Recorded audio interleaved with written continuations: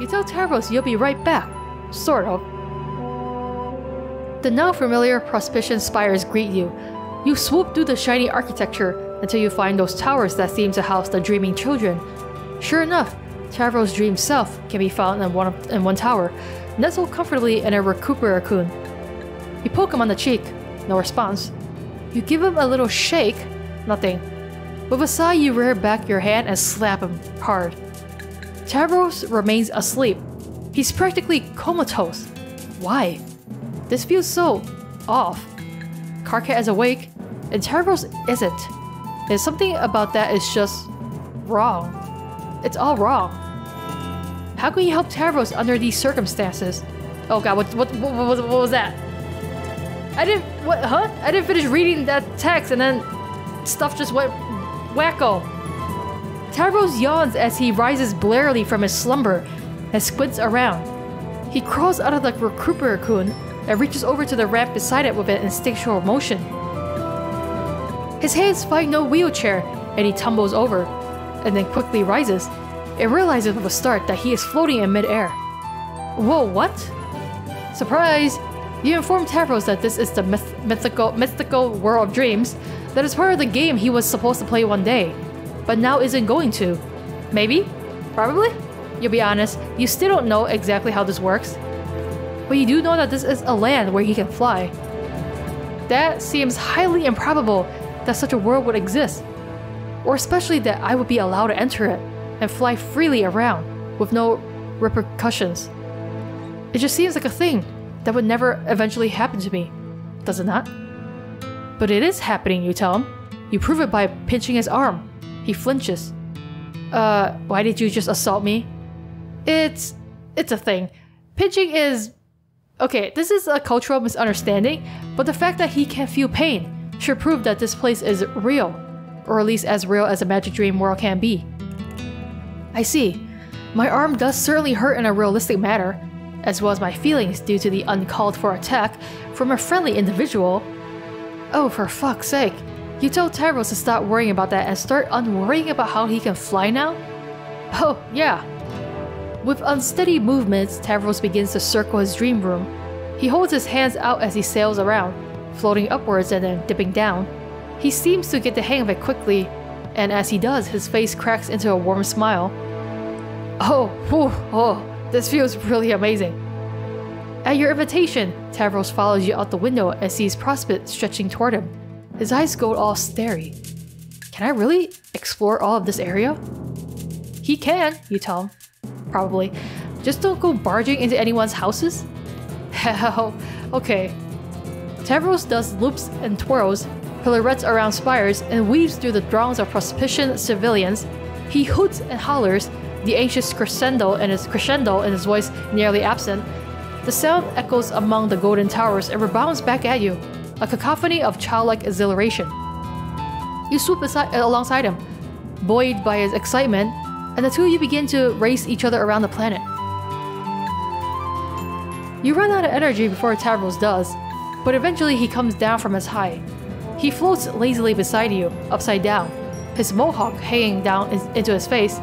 His eyes are locked on the sky and clouds, and he's wearing a wide, if oddly blank grin. Hey, I want to thank you for doing this for me, allowing me to feel this freedom and joy. It really means a lot. You grin and give him a thumbs up. You're glad you could help. Yeah, me too. You glance up at the clouds. How long have you been out here? You figure it's probably time to head back to the real world. You tell him you'll teleport back, and then wake him up. What if he never wakes up? What? Oh no. Don't wake me up, please. I don't want to go back to the life. Oh, he doesn't want to wake up. That's somehow worse. When I could spend my days here, forever feeling blissful and happy for once? You pause. That's not the response you were expecting. Although you suppose you should have seen this coming. What about his friends? His responsibilities in the waking world? What happens when the drones come knocking? Well, those are some pertinent questions which I don't care about though. This is where I am happy and where I belong. That's what you wanted, right? To help me be happy? Right. Then your work here is done. He smiles at you, and you feel like you should smile back. but there's a hint of sadness behind his eyes that gave you pause. It's like he's waiting for you to take charge and tell him off for choosing escapism. Waiting for you to make the hard decision he doesn't have the guts to make. But that's not the kind of person you are. If he'd rather spend most of his time asleep, that's good enough for you. Given the planet he lives on, you can't blame him. So you give him a little wave and vanish into the ether of canon. By the time he works up the nerve to say something, you're already gone. I'm already gone. Well, I guess that's the choice he chooses then. Alright, no flying. We gotta bring Tavros back to reality, so let's help him stay grounded. From the darkness, you reach into your muddled memories and catch a glint of cold iron. When you open your eyes, Pupa Pan stares back at you. He would have you believe that faith is all it takes to fly, but you think Tavros could use something a little more material. You put a gentle hand on his shoulder and ask him what you can do to help him spread his wings. His metaphorical wings, that is. It's not like he could even ever sprout real ones. The very thought is absurd. Tavros sighs. I just wish I could live more independently, I guess. To take charge of my life and become less under Friska's thumb. You think Tavros could use some better friends? Real friends. What are you gonna do, bring him a John again? I do have some. Nepeta is very kind to me often. Gamzee and I like to throw down sick rhymes, and Kanaya tries to help me with Friska. But there's not a lot they can do when we live far away. And as nice as my Lucis is, he is unable to help me with all my issues, due to his small size limiting him to only moving and carrying small objects to me when I require them. The simple fact is that I didn't build my hive with the expectation of one day using a 4-wheel device to navigate it. I know what you need. You need to, like, kind of redesign your whole house. That's what you need. Can Tavros move to a better hive? Could you help him with that? No. As a bronze, the stipend I receive is not enough to cover such things. Even this 4-wheel device, which is highly basic compared to some high-blood models, would have cost me over a wipe's worth of savings. Few changes are available to me, economically speaking, especially if I want to not alert drones to my unsuitedness for troll expectations. You see, if money is the issue, that's not something you could help him with, at least not directly. But you might know others who can. You tell Tavros that you're going to step out for a moment to fetch a mutual friend. Is she the rich friend? He seems briefly surprised when you return with Kanaya. You guess you don't blame him. This strikes you as a pretty rare pairing, conversationally speaking. Oh, Kanaya. It's nice to see you. In person. Unexpectedly. Wow, my hive is terrible looking. Sorry, but hi. You look nice. Yes, I do. How are you faring? Has my advice regarding the construction of an imaginary friend helped aid your self-esteem? Well, I haven't really got to try it yet, so no, it hasn't, I guess. Kanaya suppresses a sigh. Okay. Well, let's get directly to business. I've brought some materials with which to renovate your hive. Oh yeah, we're gonna renovate your whole house. Oh, please advise us as to how best to redesign the place to suit your needs. Tavros' eyes water up and he sniffs, leaning forward in his chair. Really? You would do that for me? Despite it taking a large portion of time and effort, and presumably money as well? I don't really spend my stipend on much besides fabric. And I intend to twist Friska's arm until she offers a portion of her flarping treasure to foot the bill too. And of course I do it for you. Any less would be a rejection of my helpful sensibilities. Kanaya says it with a neutral tone and a straight face, as if there's nothing remarkable about it, but Tavros nevertheless breaks into a grin. Wow, thanks. Okay, give me some time to develop ideas on how to properly jack this hive up and deliver the most utterly dope and pimped up changes. This is going to be so great. With a chainsaw, okay. You give Tavros the requested time and then begin the work in earnest. You weren't sure what to expect, but the construction process proved smoother than anticipated. Kanaya brings a set of alien devices, which she claims to have borrowed from a sea-dwelling friend of hers. One converts raw materials into a strange substance that reminds you of fruit gushers. Kanaya fells trees with her chainsaw and feeds them into the machine, and before long you have a trove of the gusher things. So we're using the things even though we're not playing the game. The other device expends the gushers to modify buildings. It has a holographic click and drag interface, much like the Sims played in real life. If only we can design our houses in real life like that. You find this construction software to be incredibly handy and also eerily familiar? But honestly, you find everything eerily familiar these days? Yeah, I think you've already gone through this. There's too many timelines overlapping. Yes, it's very convenient. Home construction has been an important part of troll culture for as long as history remembers. Most do not know why, although to me the reason is obvious. Preparation for the game, which we will now no longer be playing due to outside interference. Wait, she knows about that? It feels like everyone knows about that at this point. Yes. I figured out what was going on a day or two after you visited me, but I thought it prudent not to get particularly dramatic about it all. That was very thoughtful of her. Yeah, I try. Is this a new hive? I feel like we're sitting outside. Kanaya finishes feeding logs into the first device and begins to manipulate Tavros' hive with the other. Together you are a clockwork team. Tavros provides directions, Kanaya implements them with her stellar sense of design, and you provide moral support by standing around looking cute. The best kind of moral support. Okay, yes. Nudge that shelf over to the left? Yeah, like that. Wait, actually right? Further. Okay, no, go back. A bit more? That's almost good. Now make it a little tad higher. Yes. No, lower. There, she's getting pissed off. There, right there, and... Yes, perfect, I think.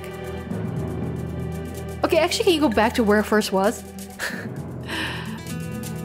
It looks only slightly different. In the end, it takes until the next day to finish construction, which is actually a great time. You were expecting to have to zap forward once or twice for the sake of narrative brevity, but with the alternative build tools, Tavros' hive is swiftly renovated. It is far more spacious than it once was, with ramps and rails aplenty. Under Tavros' guidance, you widen hallways, lower counters, revamp bathrooms. It's like a brand new house. You don't have a ribbon to cut in a celebration, so Tavros summons some bizarre Fidu-spawn creature to shoot confetti all over the entrance to the hive. It's all gross and sticky, and you hate every second of it, but he's having fun. After that, Tavros spends a while just exploring the hive. He wheels himself through each block, awed by the ease with which he can navigate the space. By the time he returns to his respite block, his grin is radiant. You take it he likes the new place. Oh yes, this pad is now genuinely frigid. It makes me feel more confident, like the world is my beveled jewel container. Like I can say to Friska, fuck you, I won't do what you tell me, biatch. Okay. I feel like we're like the equivalent of the Fab Five coming to his place and just changing everything. Okay, I won't say that properly, but I could. Actually, maybe I will say that, as well as plenty of other deliriously rude things which long I have avoided saying. Okay, that's probably enough, you tell him. Kanaya is staring icily at him, but he doesn't seem to notice. You suggest that it's a good time to settle down. The sun's going to be rising pretty soon. Right. While we still have some moonlight, would you like to stay for a while, Kanaya, and play some games with us? Oh no, that's quite alright. I'm afraid I have duties to attend to at home. I left a dress in the oven. Why would it be in the oven? Do you cook your clothes? Kanaya blinks and carefully maintains her poise. It's made out of clay, you see? I'm getting experimental. She just wants to leave.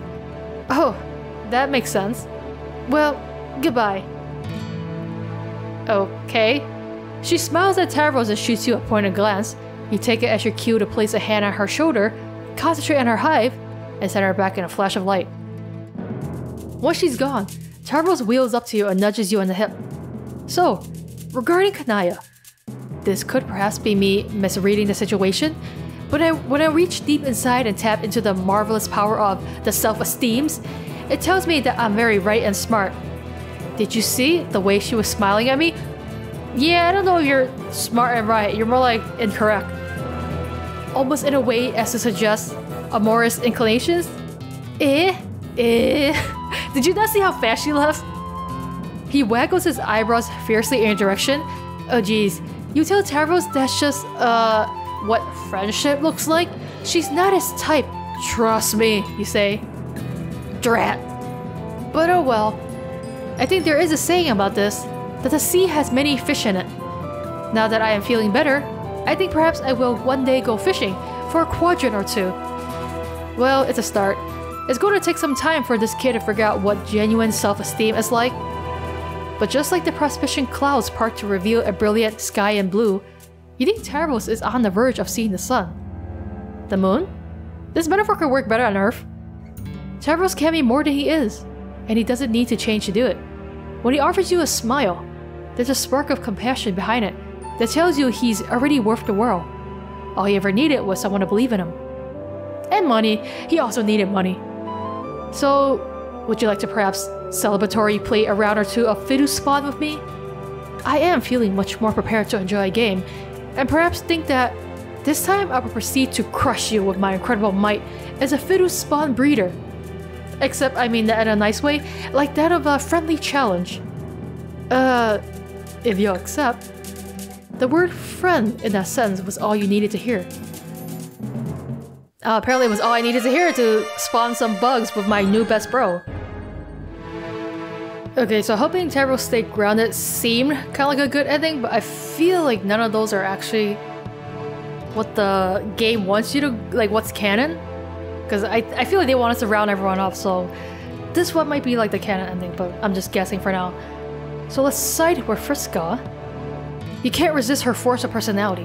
When Friska speaks, it just sounds right. You tell Tavros that he should accept Friska's offer. Hell yeah, see Tavros? My buddy here agrees. Let bygones be bygones. Tavros shrinks into his chair, small and sad. The two of you just stare at him as the awkward silence swirls like mist around you. Friska clenches her fist and steps forward, but you quickly put a hand on her shoulder and she pauses. Being around here is depressing, and someone doesn't want my help anyway. Whatever. Come on, Wolf. I've had enough bow for one night. Let's go chill out somewhere less boring. But this is Tavros' route. Like, I don't know, an arcade? Maybe a movie theater? What do people without a Lucis to take care of even do? You suggest to Friska that you can find out. Together. She beams. Okay. Bye, I guess. Oh, we're actually leaving him? Tavros seems conflicted, as though he can't decide whether to be relieved that Friska is leaving, or upset that you're abandoning him. You don't really care though. Whoa, reader! You're going to an arcade! Well, I was wrong. Fucking rude. Friendship? What does that even say? +8? Wow. You can't leave the troll that you're on the route for. Well, I guess the other one was the happy ending then. We're not dragging Tavros into our war against the whatever. A heart so true. You stood by Tavros' side and helped renovate his hive. You still don't understand Fiddle Spawn though. Yeah, I don't. Wait. Oh wait, that's for the next one. What is this, man?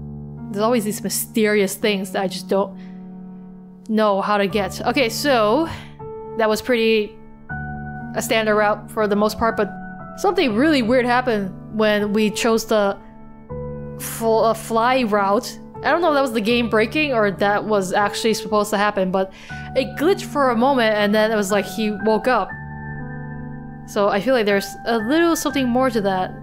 I don't know what it means.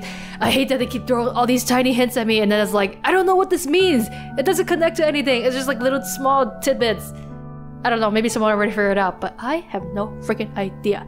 But in any case, we kind of pushed Friska aside because she was being really mean, and we befriended Tavros, and the next time we're gonna befriend Aradia or whatever, because I think that's how you pronounce it. But in any case, that's it for this route, and then the next one we're gonna do the route 2, so I'll see you guys then. Oh, it's coming. Shit. Oh shit. I'm screwed.